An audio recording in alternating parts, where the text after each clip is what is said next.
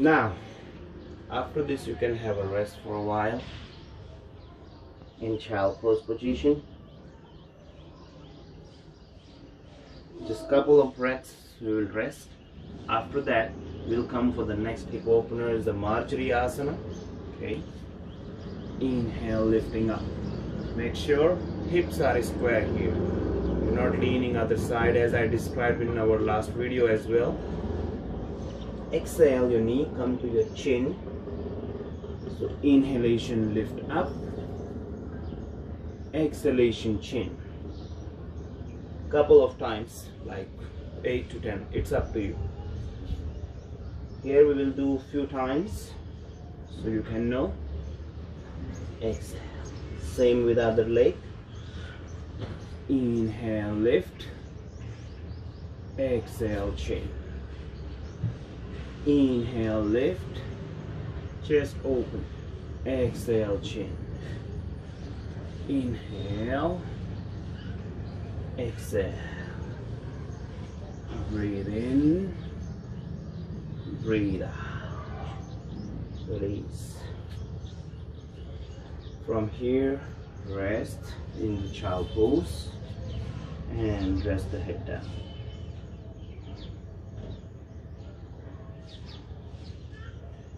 After finish your rest, you can come back again, tabletop position. Now, a very good hip opener, horse riding position. From there you have to bring your right foot forward. For the beginners, okay, they can move the leg step by step. We will do. Okay, otherwise this you can do from the downward dog as well.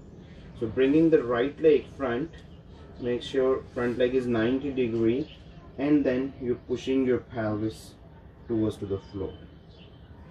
Adjust the foot. Your knee and ankle should be in line. Your heel not going in and knees not going further. So trying to align them so you can feel a good stretch here, opening the hip. Resting your fingertips on the floor. According to your knees, you can rest your fingertips, squaring your hip, and then push the pelvic as much as you can. You want to go more deeper, you can come slightly up, and you can hands on the hips, squaring them, chest open, shoulders are completely rolling back, and then pushing the pelvic down. Push it down as much as it goes. Okay, chest opening. Slowly keep your hands on the, remove the hands from your hips. You can interlock and then trying to open chest and lift your arms. Then push a bit more. You can adjust the foot if needed and then keep pushing. Make sure the buttocks, sitting bones are trying to keep tucked in. Just tuck your pelvic so this is rolling downward, and then you can push a bit more to open your pelvic region. Push and chest up. Keep lifting the chest, keep rolling the shoulders and pushing down. Maintain this. Then slowly exhale, bring your hands back.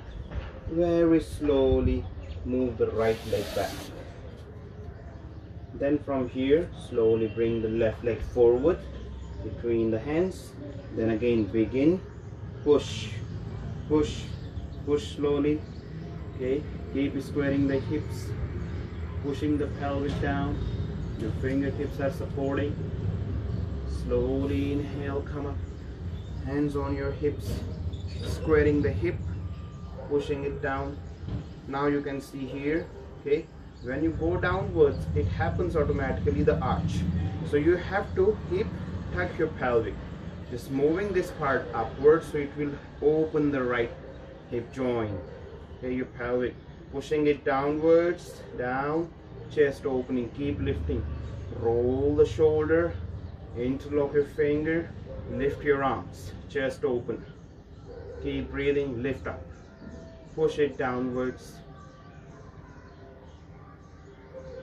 Slowly hands on the hips, exhale down, and move the left leg slowly back.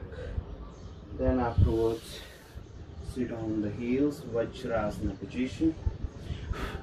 Okay, you can rest in the Vajrasana position and rest for a while.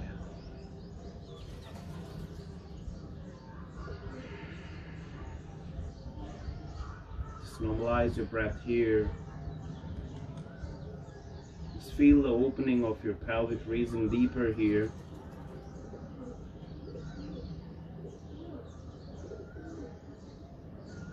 And gently open your eyes from here. Move from the position. Now open the legs according to your convenience. Okay, they can be 3 feet, 3.5 feet, 4 feet, but make sure your both sitting bones should be adjusted on the floor, and you do not have the back issue. If back pain, then we have to modify the posture. Okay, so if the back pain happening and too much tightness in the legs happening, we can bend the legs. Make sure your feet, okay, make sure your feet is flexed. Okay, feet is flexed, knees bending, and your spine is completely straight now. Or if you have a block, you can adjust under the knees like this. So both ways. Today we don't have, sorry. So you can adjust the block under the knee, or you can do it without the block as well. Then from here, inhale, raise your arms up. Exhale, rotate your torso, and exhale, going down towards to the left side.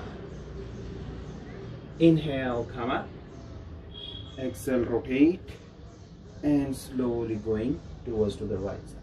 When you're going down, make sure your torso is rotating completely. Okay, you're not only just moving your upper body, you're just working from the waist, as I will show you now.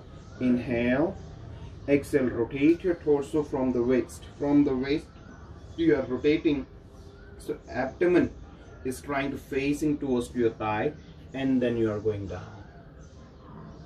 Inhale, come up. Exhale, rotate, and slowly going down.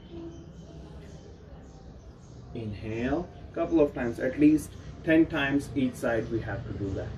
And at the lastly, exhale, we have to walk by hands as much as we can go with the straight spine. Who having the back issue, please avoid this posture.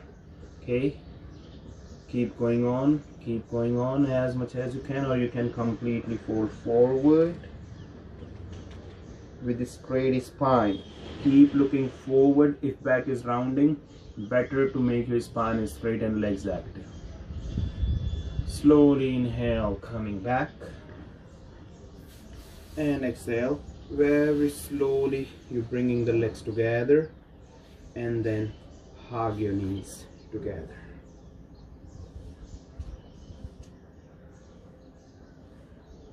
Then after this, you can just release, or you can relax in Shavasana, and you can even simply cross your legs, and then you can relax in this position. This will give a very good relaxation to your legs, to your hips, to your groins, to your abductors, your knees, calves, feet. The work we did today for the legs, it will be completely relaxed through this. And after, like, you can switch in like couple of breaths, like 10 to 15 breaths, like the right leg is over, left leg is over, and then after that you can change and then again relax for a while. 10 to 15 breaths. When this done, after this you can turn and slowly come back from the Savasana position, and then finish your practice here. Hope you enjoyed the practice today. Thank you so much. Namaste. Be in touch. Enjoy the day.